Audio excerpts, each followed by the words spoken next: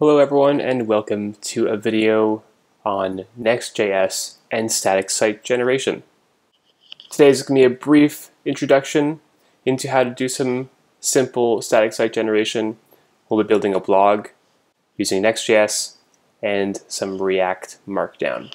So the first question might be, why would I use static site generation with NextJS? And there's a few examples of why, and it's that you can choose per page how to render your content, which is the most powerful feature, in my opinion, of NextJS. So you can choose per page if I want to statically render, server-side render, or just send all of my content and have no pre-rendering happen on the server. You can choose per page how to render, which is powerful. So let's jump into some code and show you how it works. Here we have my index page inside of my NextJS application, and you can see I have two sets of imports here. One that I'll be using on the front end, and these set of imports here that you can see I'm using in getStaticProps. So ignoring all of this, we can look, here's my function, getStaticProps.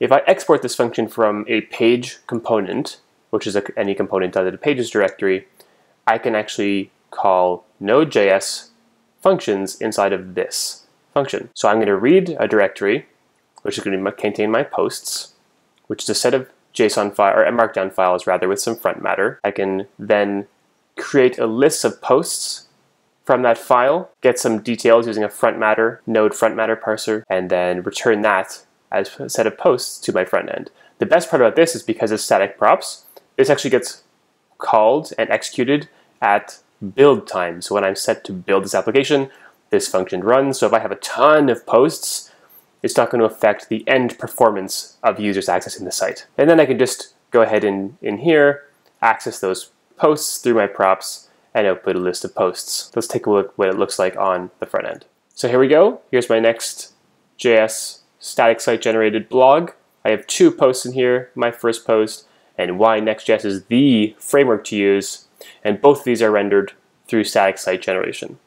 Each of them has a corresponding file that has the title, the date it was published, and this description. And we can use static site generation to build this out at build time.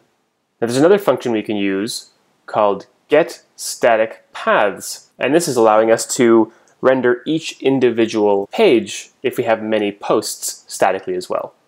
So I'm doing the similar thing here. I'm reading in all those posts from that directory just to get their names.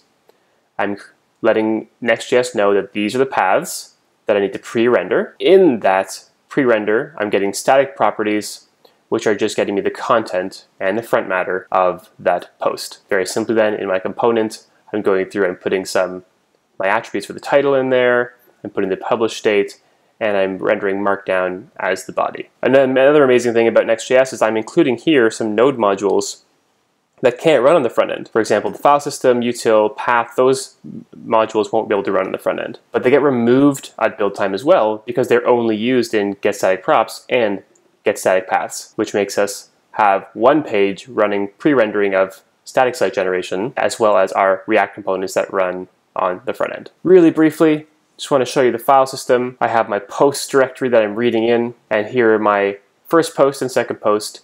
And these are used as the URLs of the blog posts. So you can take a look here. If I go on to, let's say, the first one and I click on it, it's going to go into my first post, which is the name of the file, and it's going to render out the content that I have in that file. Publish date, the title, as well as the content. You can check over here, my first post, Markdown, and it's in Markdown, and it has some front matter, and it's auto-generated here at build time. So when I'm accessing it, this is just a static file. There we are. That's a brief introduction to Next.js and how to do static rendering.